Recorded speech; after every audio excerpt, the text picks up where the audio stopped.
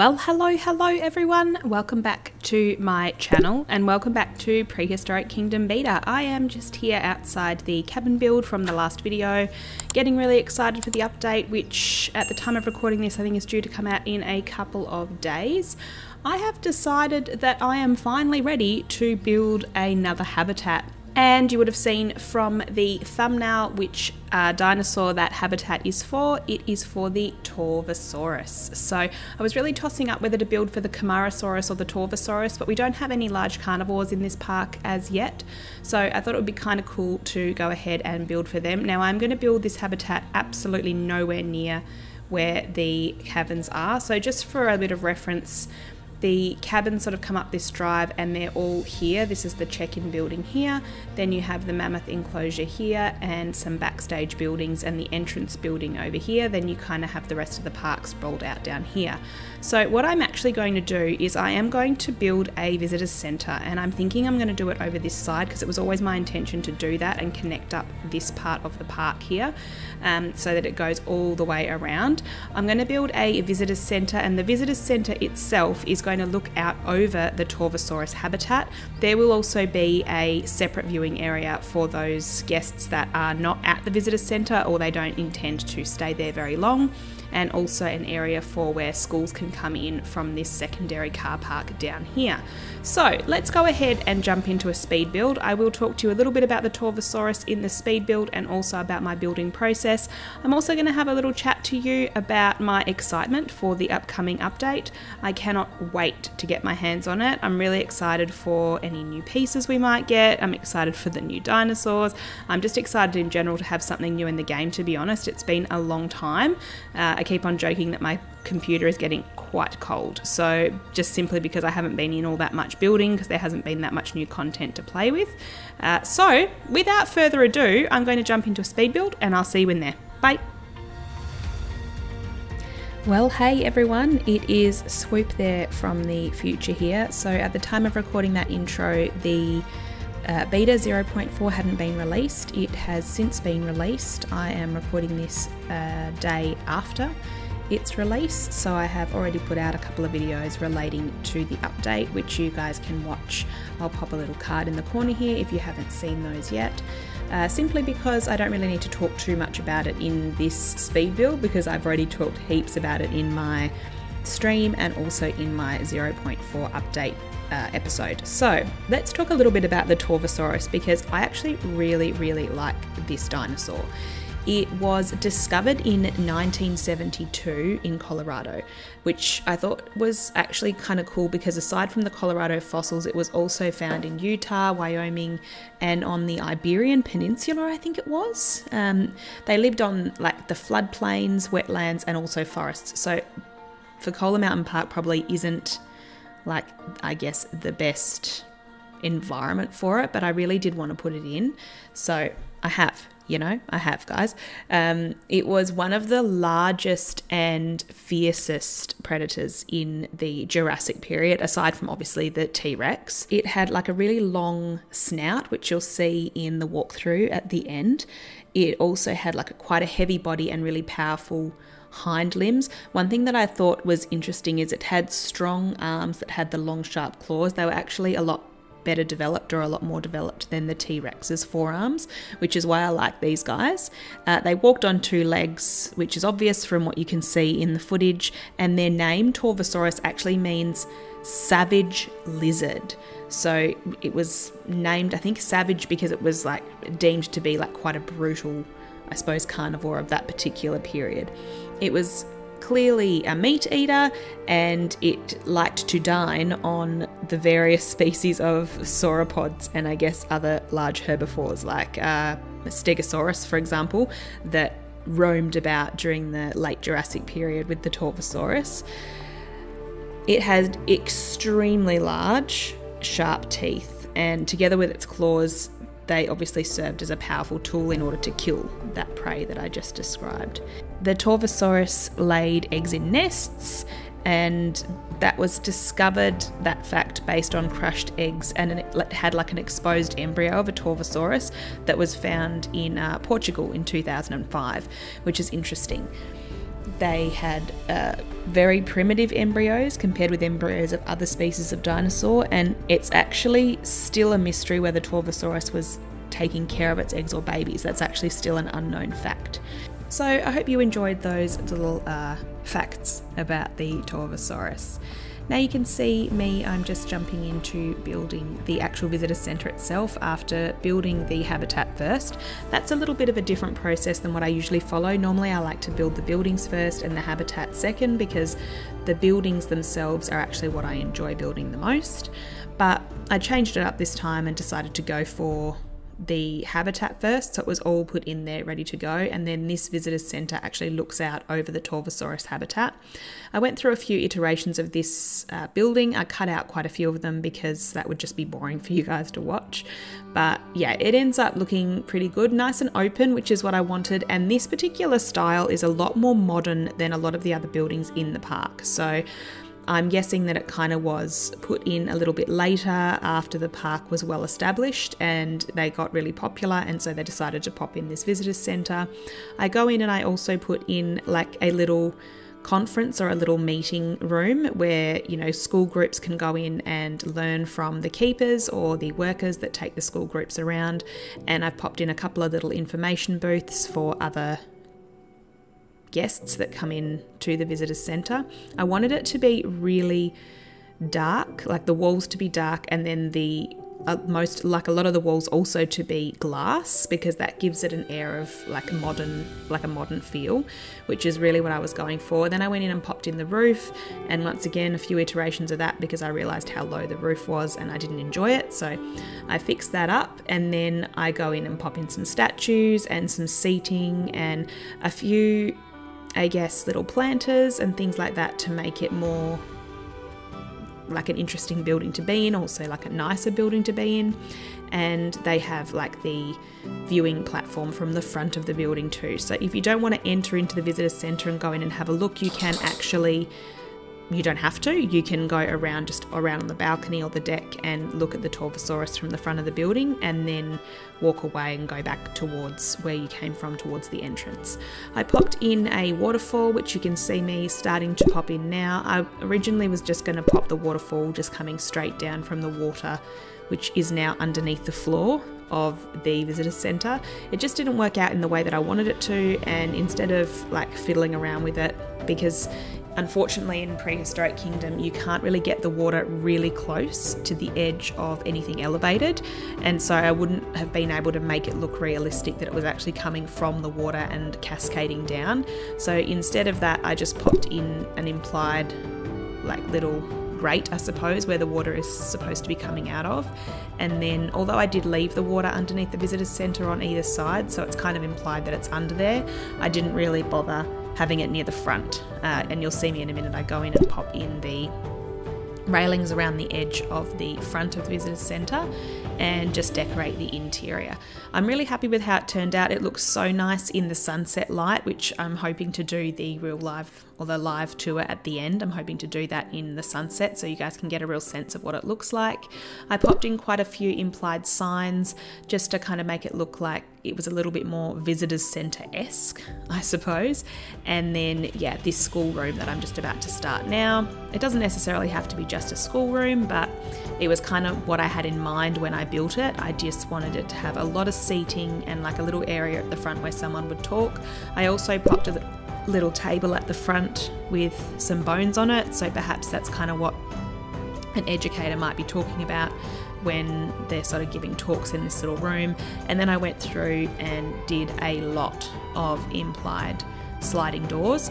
I do have glass doors in game that I could have used and kind of done a double push door, but I think with buildings like this, the majority of the doors would be sliding doors. They wouldn't want people opening and closing the doors themselves, so I wanted them all to be implied sliding doors. I hope you enjoy the rest of the speed build. There is about 4 or 5 minutes left, and I will see you in the real-time part at the end. Bye.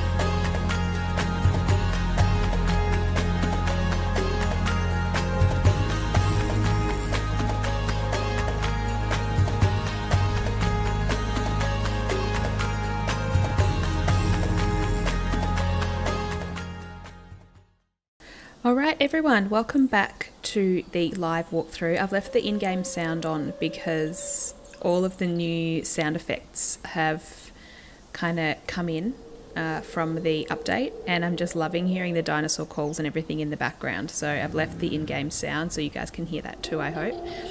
I'm just going to do a quick walkthrough of the visitor centre and an overlook to the Torvosaurus. So this is obviously where you would walk into the visitor centre. You've got this roped off portion over here where you the school groups would come in. Now, so far I haven't actually put in the entrance from the car park. So here is where you will have the school group entrance, so they would come in this way, and then this is where they would gather. I haven't popped that in as of yet. I've just left it just sort of garden for now, and then we'll do that in a stream. So you would as a guest come on down this way, and you can have a seat here if you want to. Otherwise you can pop on over here. You can have a little read of the sign if you want, the history of Fercola.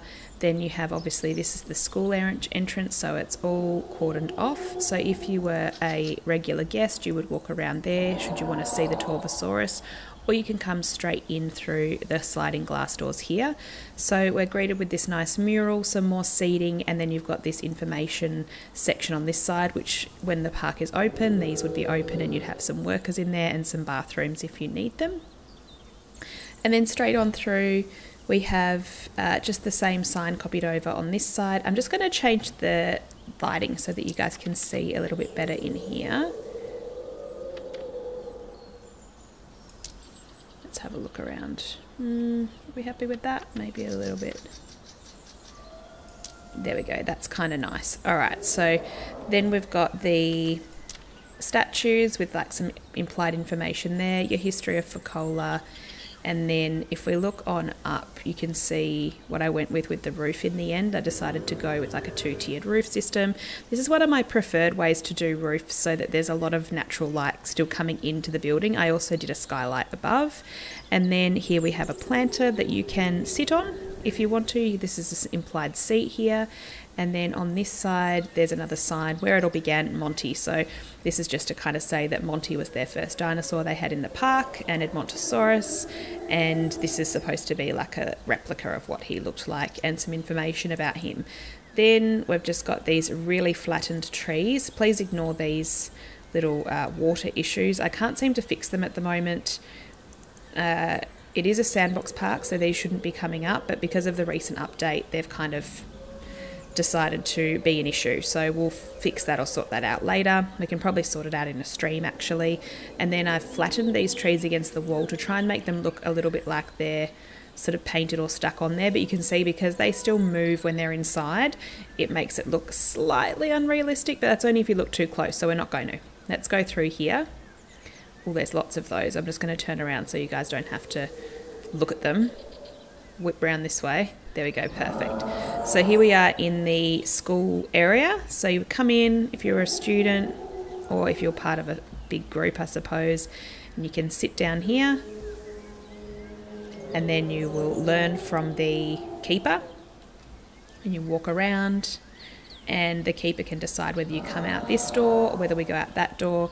We're going to go out the side door here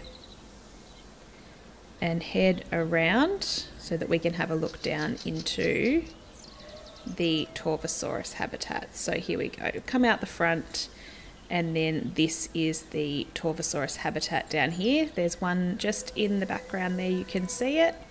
And the water's looking so much better now since the update. We've got the backstage building over this side, a little bit more exposed in this habitat, I suppose, than in my other habitats. Oh my goodness, I'm all over the place. There we go. So if you're a guest, this is the perspective that you would have. Okay, so I just changed the lighting again so you guys could get a good look at the Torvosaurus. Let's hop on down into their habitat here and have a look at them. There's one over here. Let's go and check him out. What's he getting up to?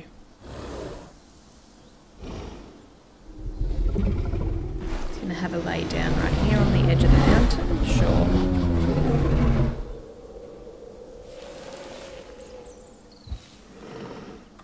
See if we can find the other one.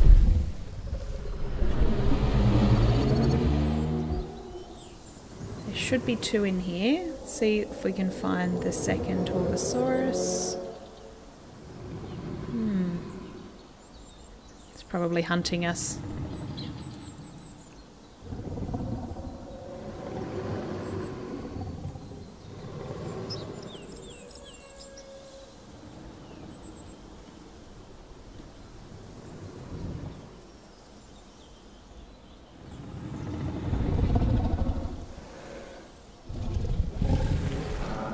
Can't seem to see it.